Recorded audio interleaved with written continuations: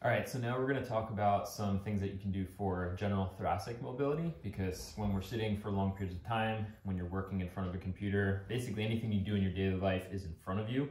So we tend to get this forward shoulder position and slightly kyphotic position. Kyphosis is a rounding of the thoracic spine. So some things that we can do to counterbalance that is doing a simple exercise called cactus arms.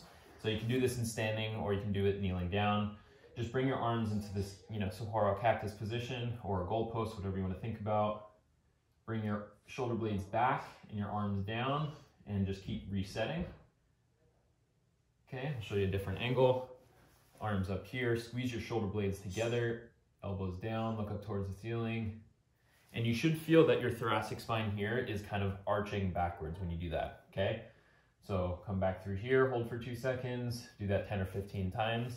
And then for rotation, what you can do is kind of like that hip flexor stretch that we were doing.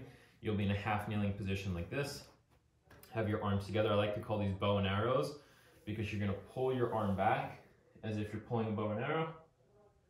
And then just back and forth. You should do 5 to the right, 5 to the left.